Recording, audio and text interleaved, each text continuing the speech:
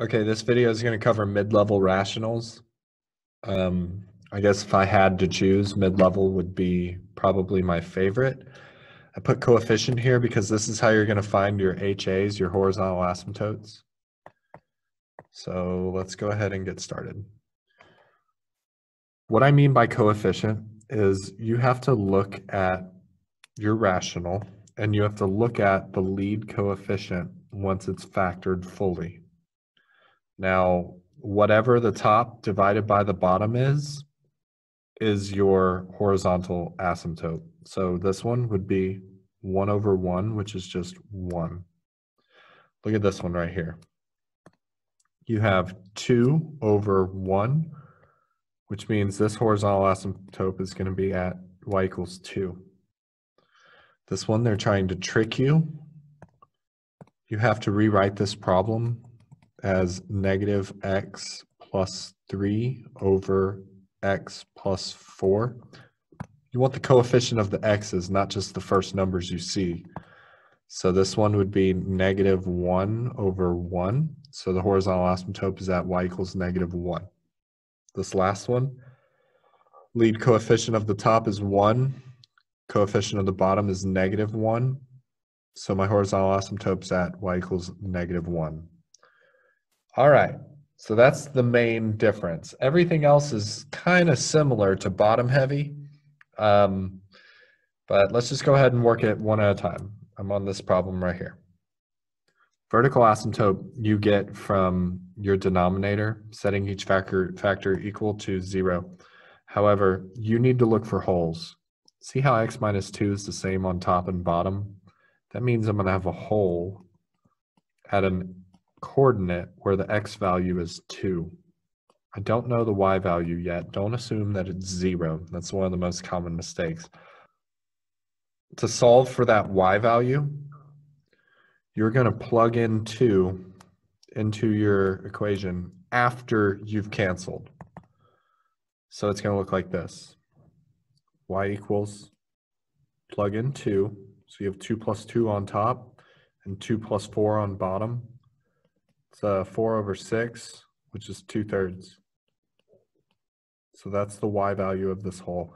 So I'm going to go ahead and put that on the graph. 2/3 is like here. There's a hole there. Okay. Now, back to vertical asymptotes. The one that didn't cancel is this x plus 4. Set it equal to 0 and solve. You get negative 4. So I have a vertical asymptote at x equals negative 4 right here. Go ahead and put your horizontal asymptote down at y equals 1. Okay. X-intercepts you get from the top. Whatever didn't cancel, set that equal to 0. So like x plus 2 equals 0 and solve it. You get negative 2. So my x-intercept, I only have 1, and it's at negative 2. So it's here. The y-intercept you get from plugging in 0 into your equation. If you plug in 0, which by the way, you can plug it into the original, the whole thing, or after you've canceled the whole, it won't matter. So plug in 0 here. You get 2 over 4, which is 1/2. So I have a y-intercept at 1/2 right here. Okay, the last thing to consider before I start graphing this is this vertical asymptote at negative 4 had degree 1, which means whatever I end up with, my arrows have to be opposite directions. They cannot be going the same way. Okay, we have all the information we need to graph this line. Basically, you have to hit these 3 points here, and you're not going to cross this horizontal asymptote. So it's going to look like this. Now, since this arrow is going down, that means on the other side of that vertical asymptote, that arrow is going to be going up. And you're not going to cross this right here, so you're just going to go level out like that. That would be my answer for this problem.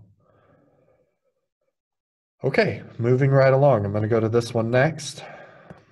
I would start out by looking for vertical asymptote / holes. Nothing cancels here. So get your vertical asymptotes from the denominator, setting those factors equal to 0. You would get x equals 2 and x equals -2.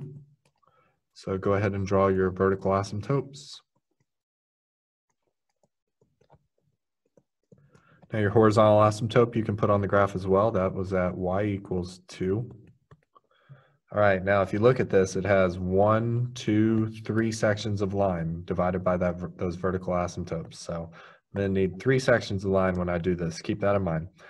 Now I would go find x-intercepts by looking at the top factors and setting those equal to 0. So I got 3 and -3. So I'm going to hit right here and right, sorry, that one's wrong, right here. 3 and -3. Okay. Now my y-intercept, plug in 0 for all these x's. So you're going to get, I'm going to write this one out so I don't mess this up. Be really accurate when you do your y-intercept, because if you get like your y-intercept down here and it should have been up here, your whole graph is going to be backwards. So here we go. 2, 0 plus 3 is 3. 0 minus 3 is -3 over. 0 plus 2 is 2 times -2. So the top becomes -18 over bottom is -4. So that's 9/2. So I know I have a y-intercept equal to 9/2. That's 4.5. So that's like here. Okay. So now I think I'm ready to go ahead and start graphing this. The last thing that I need to be considering when I'm doing this is the vertical asymptote degrees. They're both 1. So all these arrows are going to have to be oppos. They're opposite directions. So here we go. I would probably start with, this one's pretty easy. I mean, you could start wherever. I'd probably start in the middle. You're not going to cross this. You're not going to cross that horizontal asymptote. So this part's just going to be like a U shape. Now, if this arrow's up here, well, that means this arrow's got to be down here, like so. Level off at your horizontal asymptote. Same thing on this side. If that arrow's there, that means on the other side of the vertical asymptote, it's got to be there. Level off at your horizontal asymptote. And that's what this graph would look like. You definitely could have started at like this point right here and just been like, okay, well, I know I'm not going to cross that vertical asymptote, and I know I'm going to level off at my horizontal asymptote. Then you could have been like, okay, this arrow, etc. It doesn't really matter where you start on that problem. Okay, let's move right along. Just cleaning it up a little bit. Here we go. Now the third one here is the one that they tried to trick you on your horizontal asymptote. You had to rewrite it. Generally, you're going to write the letter X first anyways, so keep that in mind. Now, this one, go get your vertical asymptote. Set the denominator equal to 0 and solve it. You would get x equals -4. So I've got a vertical asymptote here at -4. I've got a horizontal asymptote at -1. So those are kind of like my boundaries. Now the x-intercept, if you plug in, if you look at the top here, you could take either one of these and set them equal to 0 and solve. You would get 3. So I'm going to have an x-intercept right here. Let me stick to blue.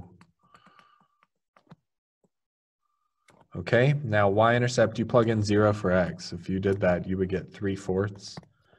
So I have a y-intercept equal to 3/4, which is here.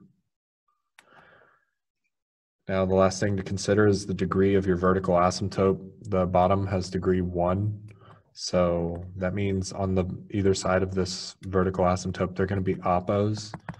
So here we go. I think I have all the information I need to graph this line.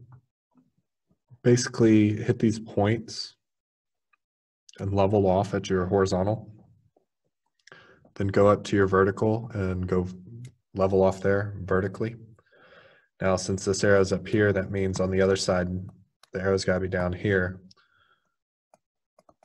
And level off at your horizontal asymptote. So that's what that one would look like. Now this last problem is kind of interesting because you're going to go to get your vertical asymptotes here. And so you're looking at all these things on the bottom. You need to realize that x is going to cancel. So you're going to have a hole with the x value of 0, and x plus 1 is going to cancel. So you're going to have another hole at an x value of -1. I'm getting -1 because I'm taking x plus 1 and setting it equal to 0 and solving. That's how I'm getting this x value there. So there's two holes on this graph. To find out the y value, you need to plug in 0 and plug in -1 into whatever remains, okay? So it'd look like this. Y equals, I'll write both of them out. That way there's no confusion. So that's -2 over 1, which is -2. So 0, -2 is a hole right there. Now the next one, plug in -1. I'm here. Plug in -1 into this equation again after you've canceled. So it'd look like this.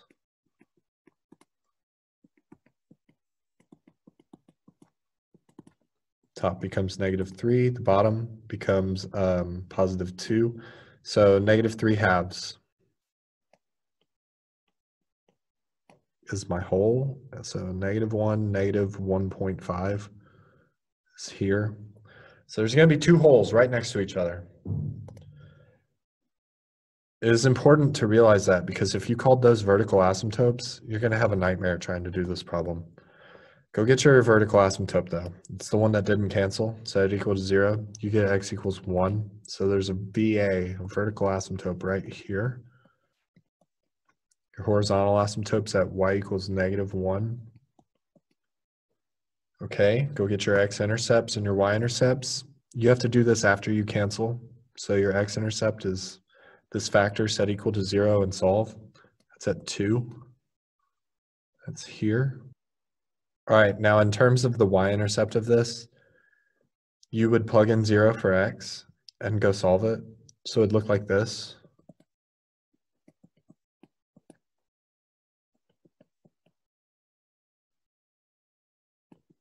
But if you remember from earlier, we've already done this. There's a hole there where your y-intercept should be. So this one, there's not going to be a y-intercept. Okay, now the last thing to consider is the degree of your vertical asymptote, which is 1. So that means these arrows have to be oppo. So let's go ahead and graph this one. It would look something like this. I'd probably start with this dot right here, because I know I'm going to have to hit and cut through it since it was degree 1. So like if that had said degree 2, then I would have had to bounce off somehow, but it doesn't. It's just degree 1. Now this other section of line is going to look like this. And that's all there is to it. So this covered mid-level rationals, coefficient. Remember, you get your horizontal asymptote by the coefficients, like 1 over 1, 2 over 1.